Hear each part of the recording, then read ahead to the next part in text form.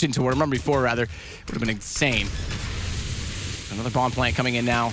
And again, forced by round 2. Not much they can do, NiP, in terms of buying, but they're still finding decent damage. Forrest getting that shot on Xyp9x. They've actually gotten closer in this round than they were in the pistol. Exist is going to follow it up. Flash onto Kerrigan, he's vulnerable.